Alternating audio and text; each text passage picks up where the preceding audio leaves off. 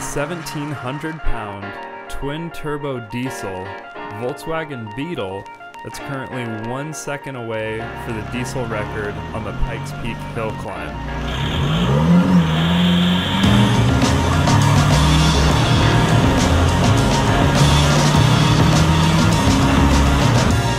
The climb is almost 12.5 miles and famous for its 156 daring turns and its 14,115-foot finish line.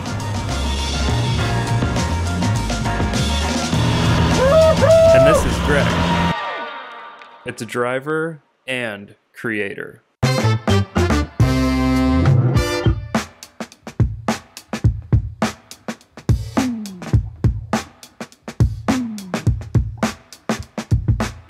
So we're here in Tennessee with Greg, and this is his race car, and he's going to tell us all about it. So this is a Fun Cup. It's a race car from Europe. I imported. I always wanted to have a mid-engine TDI monster.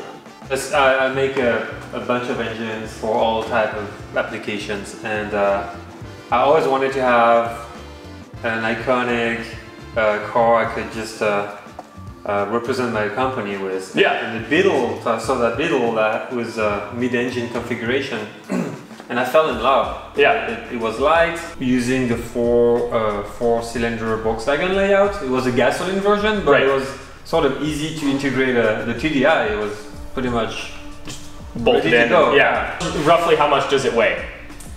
About 1,700 pounds.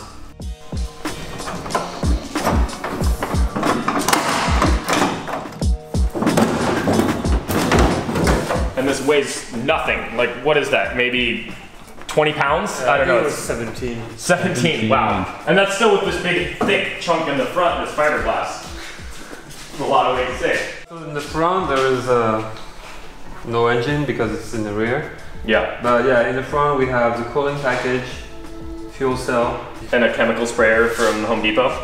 Yeah. This was rigged up last minute to cool the cooling package. So we had a cooling package, nice. We have 4 nozzles that are aiming about approximately the optimized position. Very technical. Yes, and these start to spray water when from inside the cab I push a button and it just starts spraying. This is good for 9 minutes of spray and helps big time with the temps. So now we had a look at the front. Let's take a look behind where the engine's at.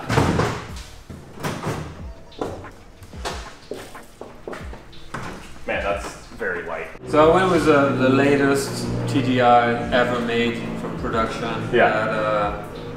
That makes the most power. Right. I told myself, you know, why get an old TDI and do all the internals and pistons and whatever. Right. So in Europe they make a TDI SUV, 240 horse torque, 240 horse stock. Yeah. It's right from the factory. We use a different turbo system. So we got rid of the stock twin turbo and we replaced with some compound turbos. So we ran 50 psi boost in there. Wow, that's a bit. Yeah. We have high flow injectors. The engine is kind of a key feature of the performance of this car, but really the secret is kind of right here in the PDK. This transmission is from the Porsche Cayman and has 7-speed and shifts in 50 milliseconds. So wow. we get this thing spooling. So you get this engine and those turbos spooling, and then you can just like bam, bam, bam, bam. And it's always up and spooling. There is no lag at all. Right. Because in between shifts, they are so quick, the boost doesn't go down. So when I look at the data on the logs, I see a gear change, but the boost just stay a straight line, which is magic. Wow. Where before, with a manual transmission, upshift, I could see the boost completely drop, like 30 30 psi, which is Right. almost the whole thing. Yeah. And then take another second to spool again. So making power here at sea level is very easy. Right. But the challenge is to maintain those high numbers at the peak. And Mhm. so far we produce 350 horse at the peak. That's at 14,000 feet, right? Yeah, 14.5, yeah, which is amazing. And here at sea level around 410, Mm-hmm. and we lose 60 horsepower going up there.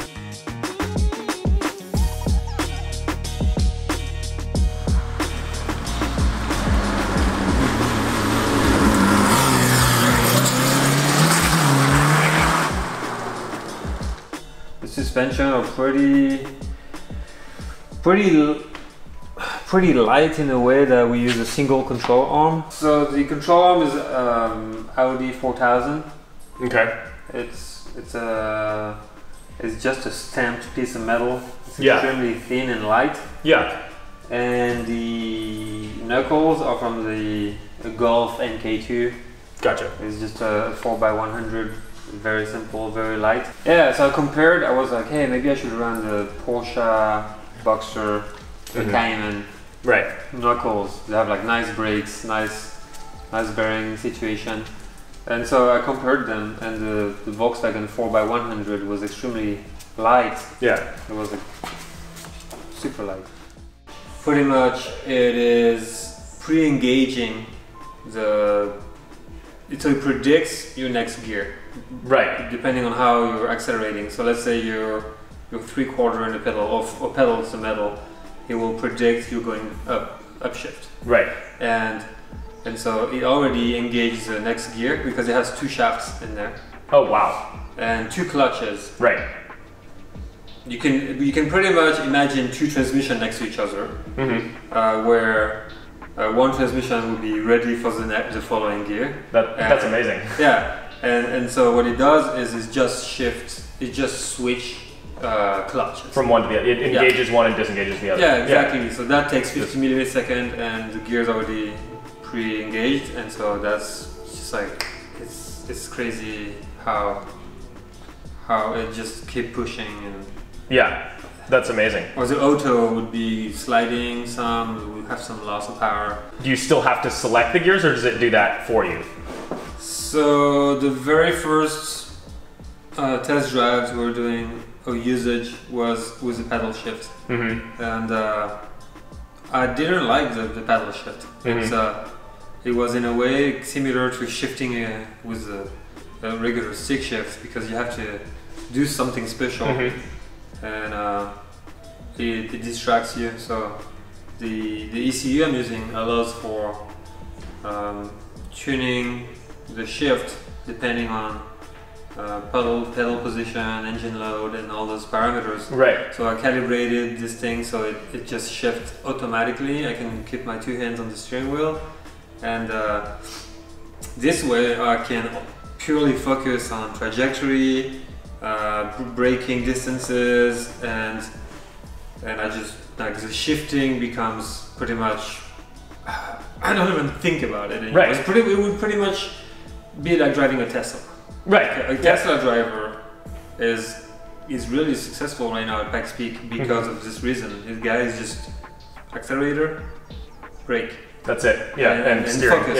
Yeah. So I'm kind of like this, but, Right. but a diesel package. Yeah. Well, I mean, a computer can think a million times faster than you can, so it knows when it needs to shift. Yeah. I mean, once you program it, but yeah, that's awesome.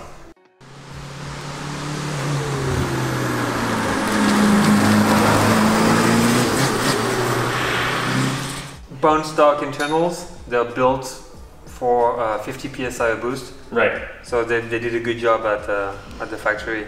So I'm not touching this right now. Right. Not yet. Amazing. Until we blow it up, yeah. Yeah. So the turbos are Garrett. Yeah. I had to look for something small because this engine is a 2-liter. Yeah. And on the market you can only find monsters for the other diesel boys that use like Right. 7 liters or 8 liters. Yeah. So I took the smallest Garrett racing available, which is it's a G25 660, It stands for 660 horsepower capable.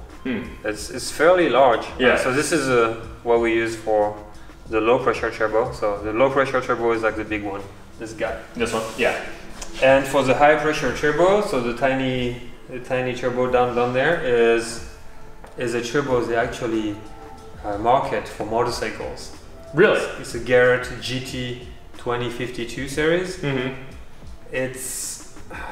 It's not like water cooled. It's lacking some features that would be good for a race car. Right. But we still modified it. So where I integrated a turbo speed sensors. Wow. So we could measure the speed of the turbo. We also built a hybrid out of it. So we modified the compressor wheel, the turbine wheel to make them slightly bigger.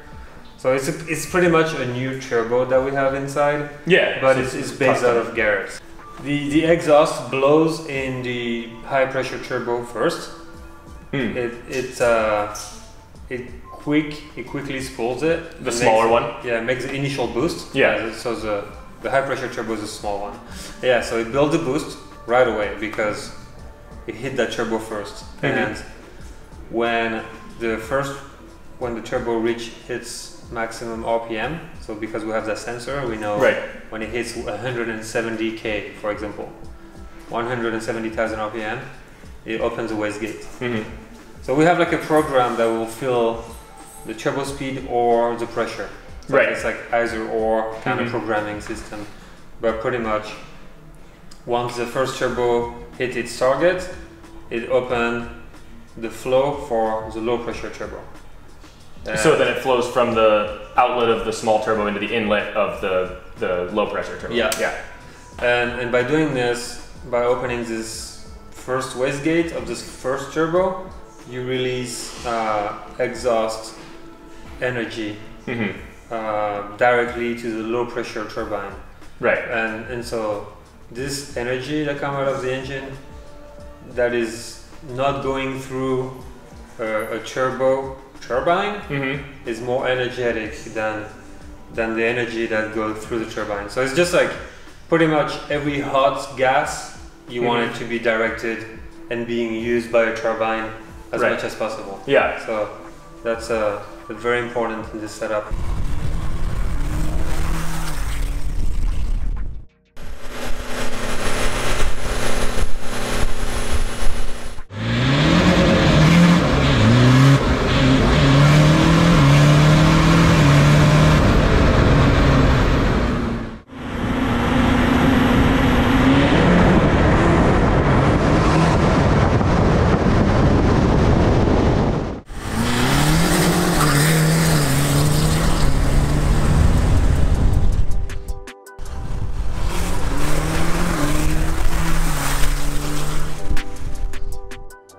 So we cool down the first compressed air from the tiny turbo with this interstage.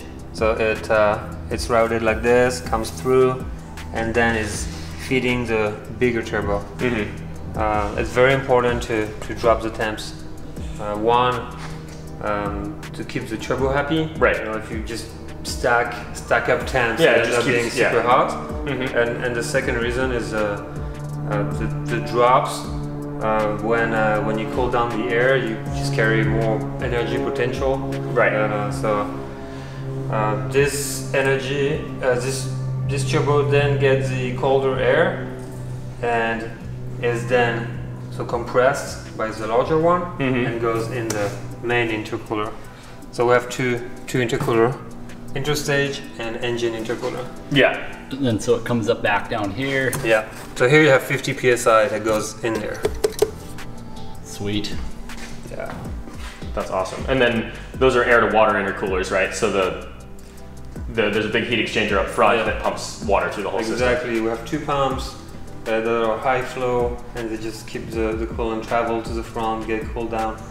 We also try to kind of force air in the intake to help some, like any little ram air helps. Yeah. And this is to cool the oil. Every oil cooling system here is cooled to extract as much as possible.